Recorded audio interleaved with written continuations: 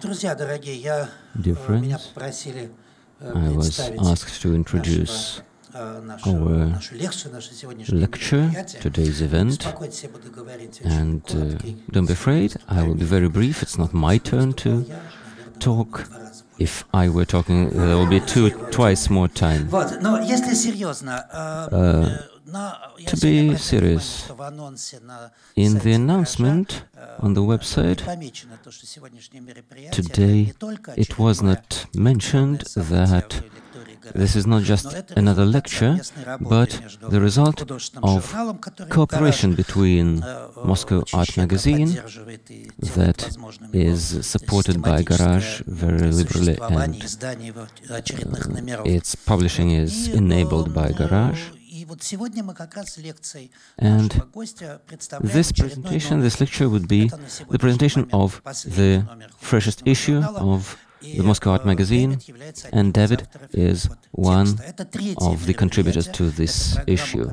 It is the third event in this series. The program has run since the beginning of this year, and each new issue is presented with a lecture by one of the contributors to the issue.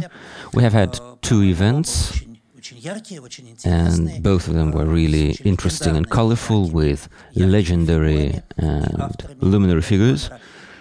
And this time we are happy to welcome David Joselit, who is a contributor to this present issue.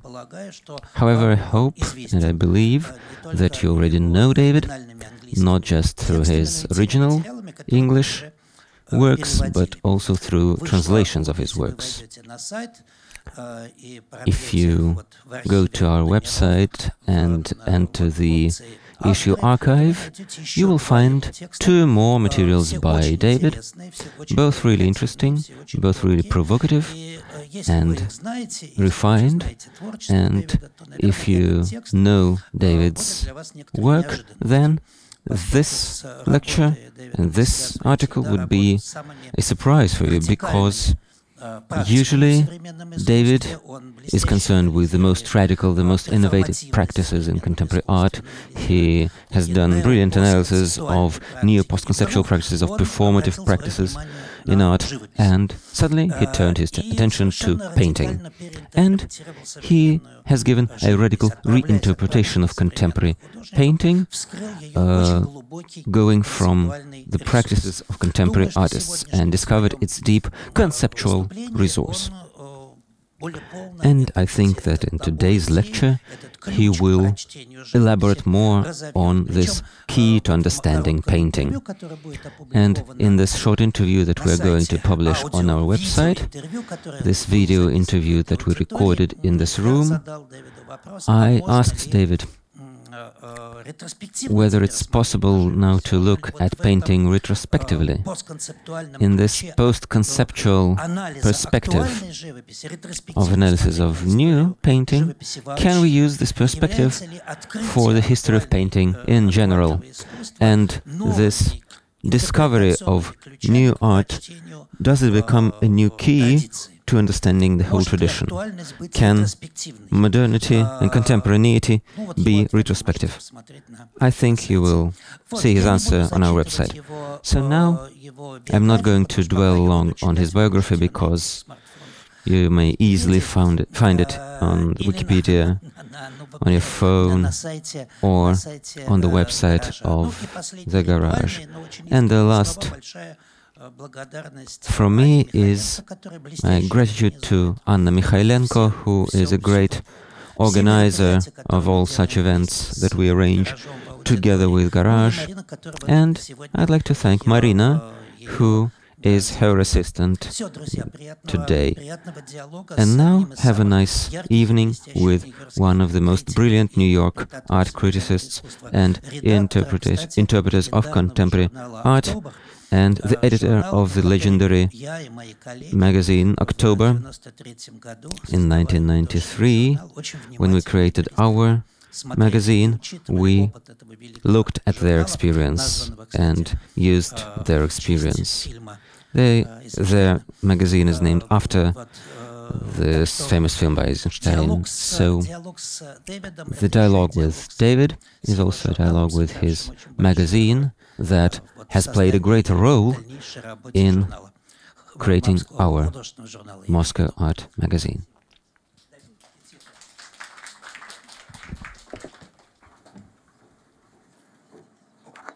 Thank you very much, Victor, for your introduction and for the invitation to be here. It's great to be at the garage, and thanks everyone for coming out. So I'm going to talk about how painting can intersect with and begin to mold history in new ways. A mark in paint registers the passage of force through matter. Such trajectories are distinct from the labor of mimetic representation. As Cy Twombly has said, quote, "Each line is inhabited by its own history.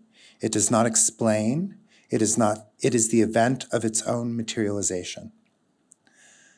And here I'm showing you a work by Twombly called Leda and the Swan, which has a mythological allusion that I'll be talking more about in a moment. So I want to put pressure on this very brief statement of Twombly. On an initial reading, his use of the word history in the statement, when he says each line is inhabited by its own history, seems both self-evident and banal, right? Especially when read against his second phrase, which stipulates that a line is, quote, the event of its own materialization. So we could say that the history he's talking about is the history of making and nothing more. In short, the history of the line is the history of its appearance, the event of its materialization. But I want to put a little more pressure on the seemingly innocent term history by introducing two other dimensions of the word that are relevant to his painting, as well as to a much broader range of painting practices, both contemporary and historical. The first is an allusion both to the history of painting, the history of art that focuses on painting, and the long legacy of different moves that have been made within that history. And the second is the genre known as history painting, that genre that was dominant from after the Renaissance through most of the 19th century, when it was the most prestigious form of painting in Europe, and it required choosing idealized ancient, mythical, or religious stories to dramatize and paint. So I'm interested in thinking about the history of materialization in terms of different kinds of history, including the history of history painting itself. Now, Twombly explicitly takes on the tradition of history painting, entitling the work we've been considering Leda and the Swan, as I mentioned a moment ago, which was precisely the kind of mythological title that was appropriate, or a mythological content or tale that was appropriate to history painting itself. And just to give you, the most abbreviated genealogy of such painting, I'm showing you on the left a work by Rubens on the subject, Leda and the Swan, and on the right, a work by Paul Cézanne. So from the moment of, let's say, the flowering of in the 15th and 16th and 16th and 17th centuries of European painting to the moment of its initial breakdown into a modernist idiom in Cézanne, this idiom, this story, this myth of Leda and the Swan continues. We could say on one account, we can see one account of this tradition in the label that was written by the Museum of Modern Art, which owns this work by Twombly. And I'm just going to quote the label to give a sense of how this idea of a kind of mythological history painting is carried into a realm of abstraction here. So MoMA's label says, Rome, Twombly's home since the 1950s, has nurtured his fascination with classical antiquity. In this work, he refers to the Roman myth in which Jupiter, lord of the gods, takes the shape of a swan in order to ravish Leda, the beautiful mother of Helen of Troy, over whom the Trojan War would be fought. Twombley's version of this old art historical theme, I'm still quoting, supplies no contrast of features and flesh, but a fusion of violent energies in furiously thrashing overlays of crayon, pencil, and ruddy paint. A few recognized signs, hearts, a phallus, fly out from this explosion in stark contrast to the sober window-like rectangle near the top of the painting. And you can see some of these anatomical elements in the painting that the label describes. So in this reading of going from a mythological story of Leda and the Swan to an abstraction, as you see here, there's a transposition from the metic function of form, form being something that represents, to a propulsive or energetic notion of form.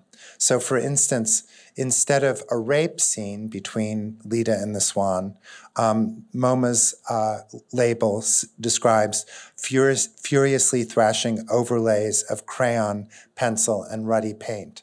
In other words, the rape here is one that occurs through the action of the medium itself.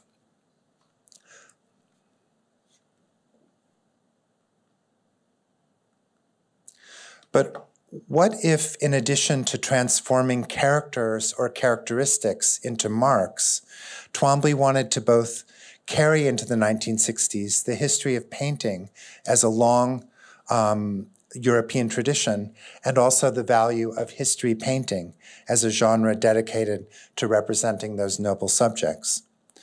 Through this allusion both to history painting and the history of painting, Twombly marks the passage of time through his continuation of a tradition or his belatedness within it. In other words, despite seeming to occupy a position of a modernist painter who has left the tradition of European painting behind, he's distinctively and explicitly owning that tradition through taking one of its most storied motifs. In other words, the event that is the materialization of the line is indeed suffused with history, a kind of history that is not limited to the time it takes to make a mark on canvas. Each mark is equally a passage of medium on a support, a physical notion of time, actual duration of making, and a complex performance of the passage of time, and an activation of the long history of painting. So I guess what I really want to think about is how painting can become an account of or a model for history in a multi-level way. The slide that I'm showing you now looks like an abbreviated canonical history of Western painting leading to modern art, from the revived figural naturalism explored in the 17th century to the distortion of such mimeticism in Cézanne on the way to complete abstraction. But if such an evolutionary genealogy were correct, why would Twombly retain the notion of Leda and the Swan at all? Is it simply, as MoMA's label implies, because he lived in Rome and was smitten by the classical world around him, or the remains of that classical world? I want to suggest instead that painting's triple articulation of timing, first, the time involved in discharging a mark, the time of making; second, the way that each painting enters into a dialogue with painting's long history, its sort of intertextual appearance or temporality; and finally, the registration in painting of a passage from one figure to another. In Twombly's work, for instance, from a pencil line to a phallic thrust of the god Jupiter. In other words, a migration from object, mark, to subject, God, in the guise of or the same kind of transformation in the guise of a swan. That this represents a kind of politics that is engaged with history, and how it is recounted, as opposed to the more current notions of critique and subversion. So what I want to argue throughout this lecture is that what painting can do as a progressive practice is to remake our understanding of history, to make history spatial in certain ways. Let me say more about how formal passage, the passage of paint on medium, embraces history by turning to one of the touchstones of avant-garde modernism, Marcel Duchamp. In this work, which is titled The Passage from Virgin to Bride, or Le Passage de la Vierge à la Mariée, is an allegory of an event where each line is inhabited by its own history, in Twombley's words. Each line is itself an embodiment of history. The passage claims to enact the transformation of a virgin into a bride, a transaction by which a form of sexuality, transform or exchange between men of a woman, transforms a pure subject, a virgin, into a kind of commodity, a bride, which is exchanged in a kind of ethnographic instantiation of culture. But Duchamp's painting represents neither virgin nor bride mimetically, nor does its pocked visceral surface achieve any transformation from one kind of object to another. While spidery stem forms may dilate into broader bulbs or facets of color, their composition fails to resolve into a stable object. In other words, this painting is a continuous form of passage. It does not end up as one thing or another. Its event has no end point or consummation. I like to think of it as a kind of continuous organic infrastructure out of which any number of effects might emerge. It's diagrammatic in a sense. In other words, it consists of pure relationality without beginning or end. In other words, it's a passage, a duration through time. It's the indication, the designation of a transformation without the consummation or achievement of that transformation. In other words, we could say that this painting invokes an event, one that we might even call historical, a marriage, which is, after all, the building block of history through its status as a vehicle of successive generations. You can think of marriage again, and anthropologists have done this as the kind of establishment of culture through the exchange of women in marriage. A marriage is a kind of building block of history through its status of a generational model or unity. But the two endpoints named here, virginity and marriage, as I mentioned before, are not achieved. The painting itself stabilizes the intermediate space between them. It is a space of time without resolution. It thus enacts the passage of an historical event that has not yet and never will be consummated, but it is also the suspension of the designation of form as either subject or object.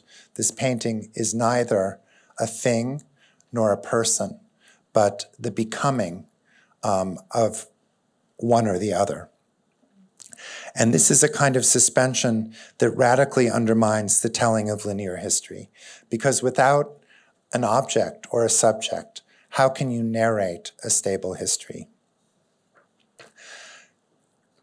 Taking this work as our model, the history of modern painting might be recounted as a spirited investigation into how marks or gestures occupy the space between subjects and objects in order to stage a form of pure passage, becoming what I will call subject objects. Now here I'm making up a word or putting two words together to suggest that the subject and object are in some kind of protean, unformed state together. I want to talk more about how one can theorize this within modern painting. The art historian Richard Schiff makes this point explicitly with regard to Impressionist painting. he writes, quote, "The impression," which is, excuse me, I'm getting over a cold, as you can probably hear. Schiff writes, "The impression is the embryo of both bodies of one's knowledge, subjective knowledge of the self and objective knowledge of the world. It exists prior to the realization of the subject-object distinction." In other words, when Monet registers a perception, in a way, it is the objective optical sensation that he is indexically marking. So it's objective. But on the other hand, this sensation, the impression, moves through his sensibility as an individual. It's subjective. So what Schiff argues here is that Impressionism, as one of the many starting points of modernism, potentially, is in fact the site of the subject-object, the place where subjective vision and objective marking of information is undecidable. An impression is a deposit of paint that simultaneously registers an objective optical sensation and a subjective temperament. Subject and object cannot be extracted from one another. From the Impressionists onward, modern painters explored multiple possibilities for creating subject-object marks, establishing points along a gradient running from ostensibly pure subjective expressionism, one could say, to the elaboration of objective formal systems. In this regard, one could contrast Kandinsky as a painter of as a painter of passionate impulse, a subjective painter, with Mondrian, the inventor of an internally consistent, non-objective lexicon, as an objective painter. But in fact, as I'm sure most of you are aware, Kandinsky believed in the possibility of creating a lexicon of color, an alphabet of color and form in terms of the expansive shape and the kind of color, and he believed in a kind of language of abstraction. So on the one hand, this was a subjective form, but it was meant to be formalized as an objective system of meaning. Conversely, Mondrian looks like he's doing something scientific with orthogonals and primary colors, but in fact, as is also well known, his compositions were always intuitive. So both of these works, one could say, I would argue that much of modern art is hovering around this place of the subject-object, where subjectivity and objectivity are converging into one another. So the difference between Kandinsky and Mondrian lies in their relative emphasis on organic differentiation, as in Kandinsky, versus standardization, as in Mondrian. No matter where an individual artist lies on the spectrum, however, it is clear that every significant modern painter associated with abstraction made an effort to reconcile subject and object through the passage of paint. In other words, what I'm really trying to say here is that this question of how a human becomes and what the difference is between the human and the unhuman, what the meaning of a being is precisely situated in this form of passage, this material movement of paint that Twombly said was a form of history. So if passage may function as a bilateral movement between subject and object, the subject-object as I'm calling it, it can also denote a passage of time that we might call a now-then. So here I'm making up another term which parallels that of subject-object, this undecidability between the human and the thing, as it is marked through the materiality of paint. The now-then is the bringing together of distinct moments or temporalities, again, around the very materiality of the paint itself, its very singularity. So here I'm showing you the Monet again, with a work by Gerhard Richter, Uncle Rudy, from 1965, one of his most notorious and best-known paintings from the period just after World War II, not just after World War II, in the 60s, when he was taking photographs from various sources, often personal ones, in this case, his uncle who's wearing Nazi regalia, and rendering these images, photographic images, in paint through a kind of blurring, which the art historian Jay Curley has argued in his 2013 book, A Conspiracy of Images, was a way of blending Cold War difference within the blur itself. So what I would argue here is that what the blur does, the passage of paint, the presence of the paint itself in the photograph, is to mark our distance from that original photograph, right? There's a way in which the paint itself, its own material duration, introduces the historical duration between the period sometime in the 40s of this photograph and the 1965 reiteration by Richter. So to just sort of draw these rather diverse lines together, I want to look again at the Twombly and think about his line, each line is inhabited by its own history. And this history is both the blurring or the becoming of the subject-object and the now-then. And Twombly himself is able to do this through his allusion to Leda and the Swan, the now-then of history painting, but also the emergence of various organs and biological parts and their falling back into abstraction as a subject-object. My assertion here then grows out of Twombly's statement that there is a history immanent to painting's form, that as he puts it, each line is inhabited by its own history.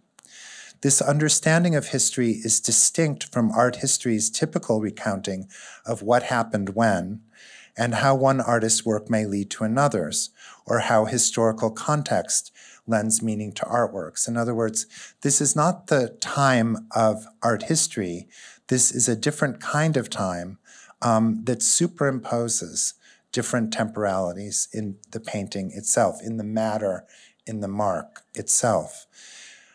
This perspective regards each painting as a potential model for doing history in which painterly passage spaces time and time space. That's the line below. I'll just read it again. Painterly passage can space time and time space. Now, what do I mean by that? By spacing time, I mean different moments are understood not as successive as in clock time. This moment is after the one a minute ago, but rather that these different moments are spaced into a kind of architecture of time. Painting can create an architecture of time. And what I mean by timing space is that substance, either organic or inorganic, the substance of paint itself, does not resolve into a stable object or subject, but is experienced as a durational process of becoming. So space is itself a temporality. So this is quite abstract, I know, but let me give you some examples of how I see various timescales or historical models within historical avant-garde painting, and I hope it will become a little more precise. So I'm just going to give a number of models now, temporal models. First, deferral, a consciousness of the future in the present. That's how I would define deferral. When you defer something, you're thinking about the future, you are keeping something for the future in reserve. Or it's an inadequacy of the present to receive a certain kind of work. It's an untimeliness. So Duchamp's large glass, which he called a delay in glass, took him several years to make. And his idea was, in fact, that the work itself was a kind of delay, of deferral. That what the work, and it also tells a story not unlike the painting I showed you of a lack of consummation. But then someone as different as Hilma af Klint, the Swedish mystical painter, who held her work back until after her death because she didn't believe that the designs that she was receiving from a spiritual being were prepared for during her own time. So the deferral there is perhaps less theoretical and based on a kind of untimeliness. Then modern art has been engaged frequently with a kind of prolepsis, which I would define as the projection of a future in the present. So it's kind of the opposite of deferral, which is the consciousness of the future in the present. This is the projection of the future into the present. And here I'm showing you a work by Malevich, who, of course, believed that, quote, art, thanks to suprematism, has come into its own, that it has attained its pure, unapplied form, and it has recognized the infallibility of non-objective feeling. It is attempting to set up a genuine world order, a new philosophy of life. It recognizes the non-objectivity of the world, and it no longer is concerned with providing illustrations of the history of manners. Those are Malevich's words. So his history is the realization of a future in the present. Deferral is the reserving of the present for the future. It's kind of the opposite temporal signature here. Then, and these are just quick examples, sketches really of different time scales, there's the question of instantaneity, a stopping of time, a consciousness of the moment as rupture, so that in a way duration is foreclosed. And here I'm showing you a work by the futurist Umberto Boccioni, The City Rises from 1910, which gives a sense of a kind of eventful, cataclysmic moment. The futurists, of course, were very interested in the destruction of history in order to prepare for modernity. And then something as simple, Duchamp is working through this lecture. Apologies if you are seeing too much of him, but here instantaneity is theoretically performed in his 3 standard stoppages where he drops a meter of string onto wood and creates different measuring sticks out of these serpentine-formed strings. So here, the idea of stoppage, they're called the 3 standard stoppages, is a kind of physical one that is transposed to measurement. So instantaneity here is a very different meaning, but nonetheless is about a punctual event. Then the idea of flow, which I would oppose to instantaneity, is a continuity of time that does not have a strong or any sense of telos. So in a way, it's like how I describe passage. It's a form of duration without an endpoint. And there are many modern artists that we could think of in this regard. André Masson, who made works by dropping sand on support and glue and creating automatic forms. That's one way of doing this. Abstraction, such as Helen Frankenthaler's, using a thin medium and spilling or staining it is another way of thinking about flow or duration without a telos. Another American mid-century artist, Joan Mitchell, who makes a passage of duration without a telos in a very different way.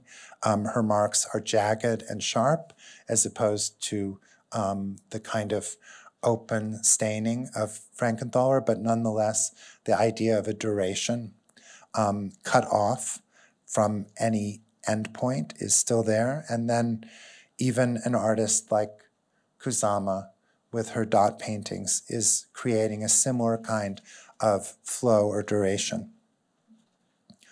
A fifth model would be permutation, which is defined as a set of logical variations on a particular set of rules. So here there is also a duration without endpoint, but one that is structured. And here is a looser version, Jasper Johns. And then finally, getting to more contemporary paintings, including a work that I discussed in the essay that Victor has so generously translated for the Journal, for Moscow Art Magazine, is the work of R.H. Quaitman, who at this point in her career stored paintings that in the gallery that could be hung in different ways. So in a way, storage is another kind of deferral, a stockpiling or accumulation for some future moment. And an artist like William Pope L., for instance, makes paintings that's about storing compost and various other kinds of items and other works, so that the painting becomes, and there are many examples in each of these categories that we could name, but the painting becomes a kind of storehouse for experience that can be accessed later. It's a kind of deferral of the digital age, one could say. So I believe that painting's capacity to offer a model of materialized history in which, as I said above, the passage of painting spaces time and time space is more important than the familiar notion of critique. This is because painting, in its articulation of subject-object and now-then, can propose and even experimentally realize other forms of history, other modes of making history. The examples I've shown you model four kinds of history. History directed toward an unknown futurity, which includes deferral and prolepsis. A history based on events. A history based on duration without events, without any telos or endpoint. And a history based on mediation or storage. Or you can think about mediation in terms of digital mediation as well. Typically, the avant-garde has been understood as devoted to progress, to a kind of teleological history in which one era or style succeeds another. And you could think about an evolution of styles where one builds upon the next and improves upon it. In actuality, none of the four models I have just outlined is strictly speaking teleological, except for the first, but they nonetheless suggest a forward motion in time. But there is another kind of timing that has been almost entirely discounted in the history of Western painting, and that is comic timing. Every comedian knows how important but ineffable timing is to his or her success. But philosophically, and with regard to our definition of time as a form of subject-object, now-then passage, the comic might be defined as a falling out of time, or perhaps in a more nuanced way, a falling out of sync with time. So whereas the models that I've shown you so far have consistently sketched a kind of line, what comedy does is it creates a sense of out of syncness, of falling out of time, of reversal. And for instance, the theorist Mikhail Bakhtin's notion of carnival, one of the most prestigious accounts of the comedic, is based on an inversion of time of everyday life. And here, I'm just showing you a Bruegel painting that thematizes carnival as one of those moments when the normal progress of events is inverted or opposed. The high become low, etc. Henri Bergson's idea is that laughter is provoked by a rigidity or repetition in the fabric of time. In other words, here in the classic Roadrunner comic, cartoon, the joke is that he keeps running because he's mechanically running along and doesn't realize that there's no longer any ground within him. So the comic is this kind of mechanized repetition that occurs to the point of absurdity. Comic timing can address forms of history that include a falling in and out of time, a blending of past and future that gives a different kind of history.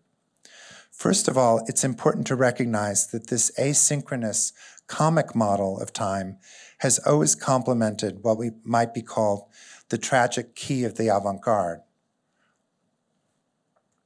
And here, by tragic, I mean that avant-garde history suggests heroic actions and the death of the father. One movement succeeds another in a kind of heroic progress toward ultimate enlightenment. I call such an avant-garde model of history tragic because it is both heroic and premised on an epic struggle between masters and their sons, as it were, or their progeny, their sons and daughters. But modernism and later postmodernism always had its own comic mode as well. And here, what I'm calling comic does not necessarily mean a joke or that something's funny, but rather a kind of contradiction or absurdity, a falling out of time, a contradiction in time. So what I'm showing you here is the odd coexistence of Picasso's Ingres-esque or realist rendition of the same topic, the Harlequin, the character from the Commedia dell'arte, in the same year that he's doing a Harlequin in a cubist mode.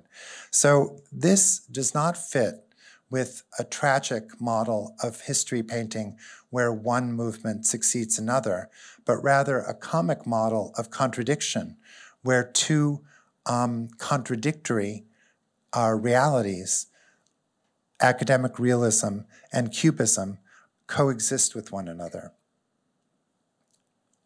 Now, this is a situation that's better, more typically related to postmodern art, but I would argue is just as clear as the Picasso instance makes apparent in modernism as well. But here, in another project which thematizes 1917, Sherry Levine copies by hand in drawings two reproductions, one of a Malevich and one of a Schiele, Egon Schiele, in order to create two levels of this kind of comic contradiction. First, the idea that in 1917, these two very different types of work coexist, which gives the lie to the idea of a kind of heroic evolutionary history. But secondly, the idea that a young woman in 1984 would be taking the works of two great modernist masters from the early 20th century. So there are two levels upon which falling out of time is occurring here, in terms of stylistic proliferation and in terms of anachronistic claiming of content. Let me end with a final example of comic alterity in order to suggest how a comic form of modernism relates to a politics of history. I'm showing you here two history paintings, one 19th century rendition by the artist Emanuel Leutze of Washington Crossing the Delaware from 1851, which is one of the most famous American history paintings showing a scene from a surprise attack of 1776 of Washington crossing the Delaware River. And on the right is a work by an African American artist, Robert Colescott, titled George Washington Carver Crossing the Delaware, page from an American history textbook from 1975, which is in many ways a kind of comic reinterpretation or contradiction of Washington crossing the Delaware. This work creates several levels of what I've called falling out of time, or alterity in time, a kind of difference in time, which I'm suggesting is related to this question of comedy. First of all, there is the alterity in time itself between the original painting that Colescott is making reference to, a great American classic, as I said, and his reworking of it in 1975. Second, there is alterity in type. I think even outside of the American context, you can recognize that what Colescott himself is doing as an African American artist is using racist stereotypes within his painting, substituting the kind of classic American heroes with various forms of racist stereotypes of African Americans, including the chef, the mammy, and other types that may not be as familiar to you here as in an American context. But the point here is that not only is there a difference in time through the appropriation of the subject, but there's a difference in type from the heroic white figure to the stereotypical comedic African American figure. And then finally, there's an alterity in culture. The title of Colescott's painting, just to remind you, is George Washington Carver Crossing the Delaware.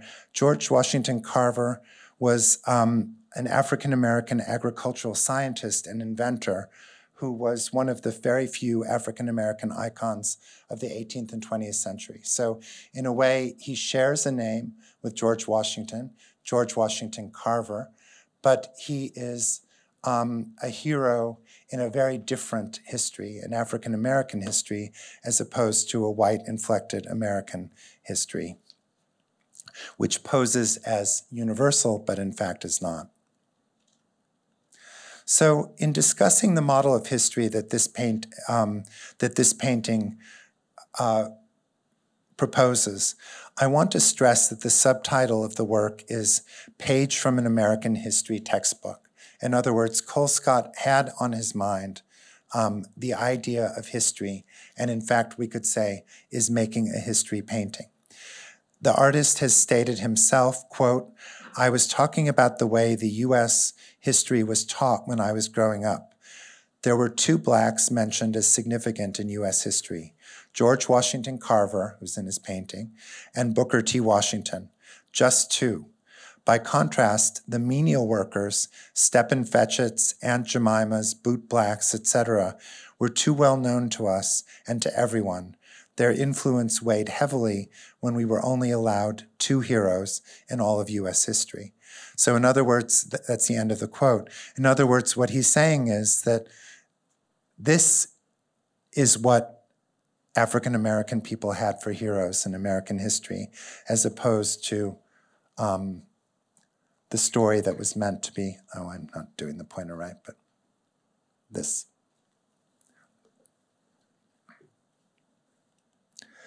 The comedy here, which is dead serious actually, is how the official history of the United States is ghosted by a deeply racist one. What is structurally comic, but not necessarily funny, is how official American history and the history of American racism, which are generally kept apart, are here brought together. So here's this model of bringing the untimely together, of time out of history. That's what I'm defining as the temporal signature of comedy. The comedy comes in the kind of inversion that Bakhtin had theorized as the carnivalesque inversion. One could say that this is a carnivalesque inversion of American history through its dark racist imaginary. What I believe is political here is what might be called the intimacy of these two histories, of heroism and racism, that is established in the painting. By intimacy, I mean that these histories touch one another closely. There is no causal relationship, as in tragedy, but a deep sense of shame and embarrassment, of contact, of contradictory contact between a heroic national narrative and a racist story that is often left untold. Contemporary art is often praised for its capacity to subvert conventional narratives and histories. To subvert means to overthrow. It is, of course, possible to claim that Colescott overthrows racism in this painting, but I would argue that such a proposition is wishful thinking, that it is meant to make us feel happy and optimistic about art's political potential, to say that he is subverting racism when we know that it still exists. What his painting does do, however, is quite different. If to subvert is to overthrow, to push something away, intimacy brings it closer. Intimacy is not causal. Its vehicle is not events, but empathy. When a white American like myself looks at the painting like this, he must see all of the intimate marks of racism with which he was raised. In other words, this painting brings an intimate recognition of racist tropes that every American knows really have no choice. But the fact that Colescott claims these racist stereotypes as an African American also means that he is intimate with them as well. It is this shared history, but from very distinctive subjective positions, not its subversion, but its intimacy that corresponds to the comedic mode of history painting I wish to explore. Colescott's painting produces discomfort rather than catharsis. It is this discomfort born of intimacy that I believe can be effective as a provocation to act and a way to think the politics of painting in the present. Thank you very much.